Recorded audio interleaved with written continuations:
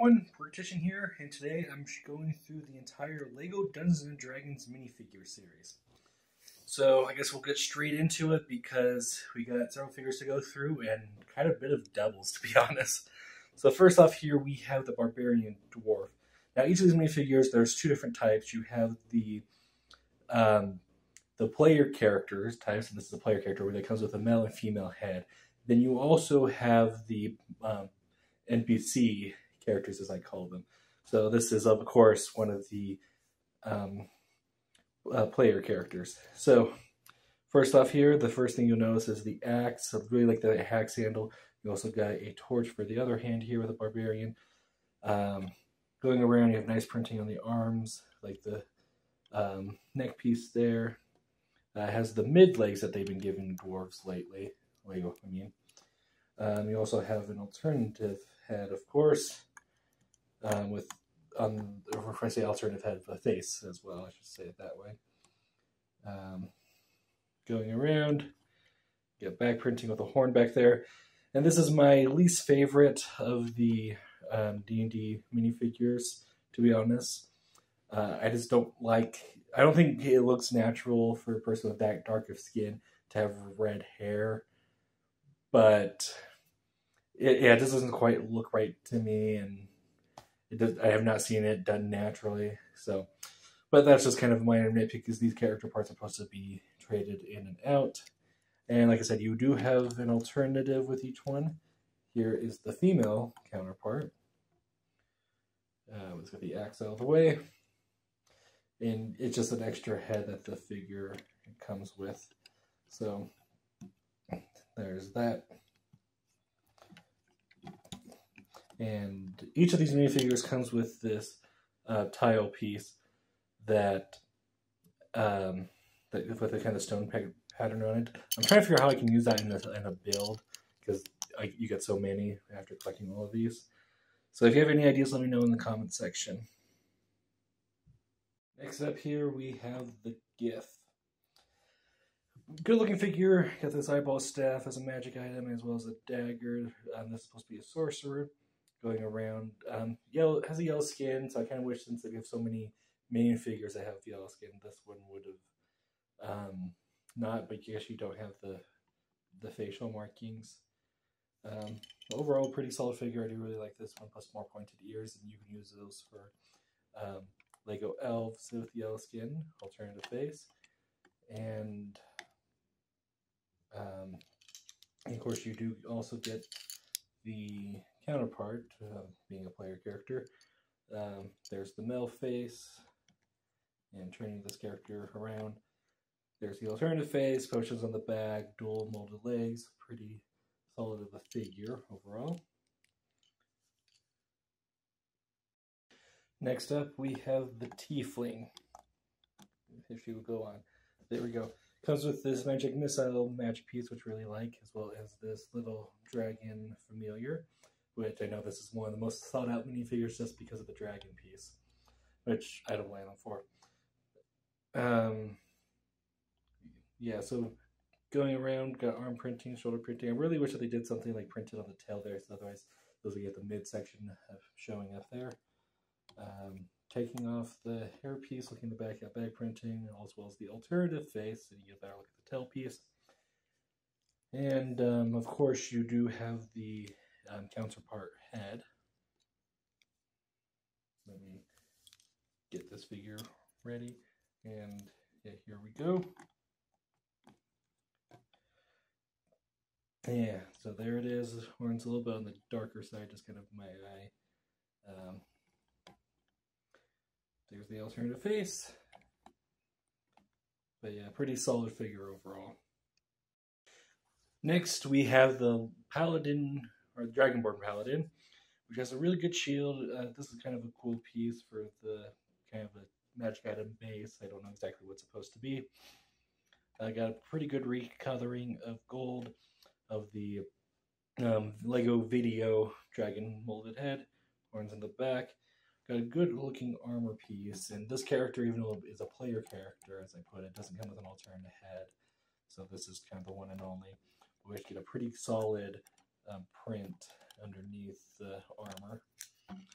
I did make sure to get multiple of this figure so I can have that print because I really do like it. Just spin it around for you. There's the back printing. And I guess let's put the armor back on so you can get a good look at the print that's also on the armor.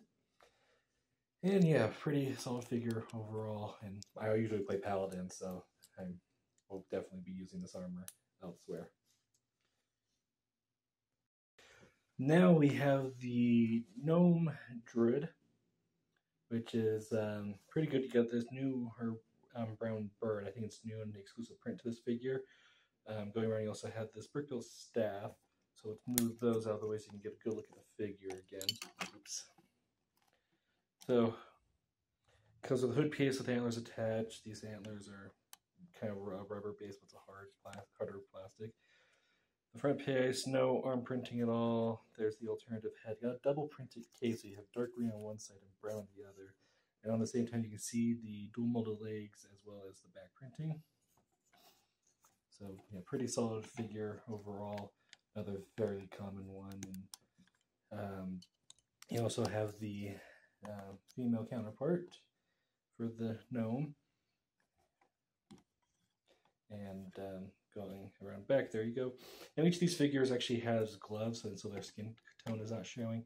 So you can actually swap the heads and make customizations to make your D&D character with these, which is really nice. Next, we have the Aarakocra.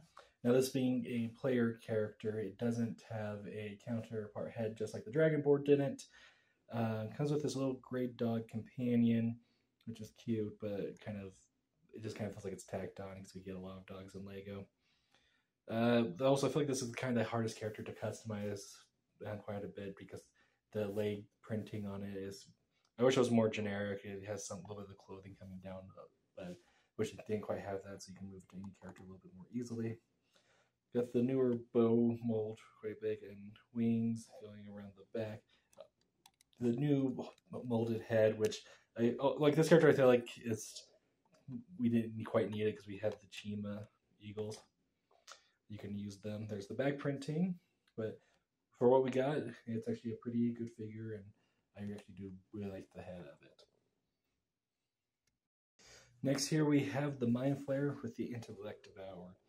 Being into the monsters here, and Intellect Devourer is actually a molded piece. Pretty cool overall arm printing for the Mind Flayer. Another one I wasn't really counting on because we have molds that worked with Lego from other sets, like one of the newer alien heads.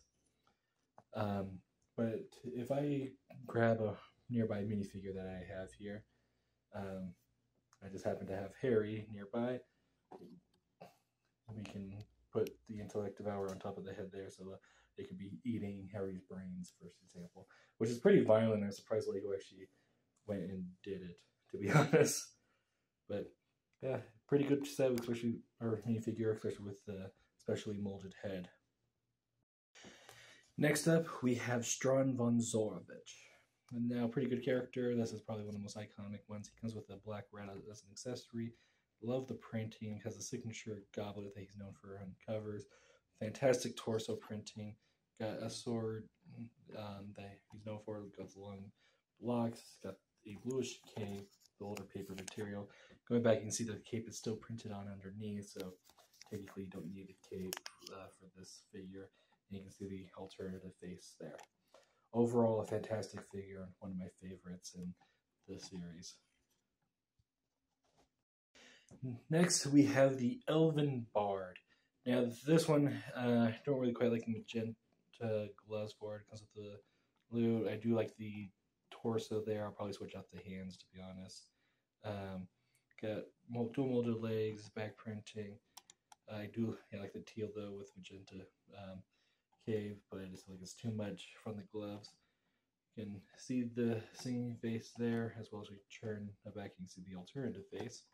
And as like the other playable characters, with the two exceptions, we do actually have a female counterpart. I do like her singing face, but I'm not a big fan so much of her normal face. But yep, so those are the elves. Next, we have the Lady of Kane. Now, she does come with a 2x2 round cylinder that she stands on because she's supposed to be floating, but that is too much for my camera, and I wanted to keep her more zoomed in so you can see the detail of the minifigure, so I removed that. She comes with this box. I have not been able to figure out what it is, and I have asked my comment section about it, and nobody has been able to reply yet, so if you happen to know, please let everybody else know. Got the front of the orange lobes here, loving the reddish-orange cape, of course, how it just kind of flurs out like that. Really unique and weird for her. There is the back printing, of course, following the pattern on the front.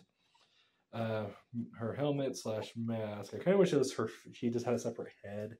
I just think that would have looked better because it looks kind of odd. Her face is too far forward on the Lego minifigure. And underneath, all she has is a black head. So a little bit disappointing there. There's just kind of certain things I wish it would improved upon. But it's a fine figure overall. Next up, we have Zaz Tam. Really solid figure overall. I'm just not the biggest fan of the Wizards of Thay, or the Red Wizards of Thay. We do get this really cool transparent red skull, also a fire piece.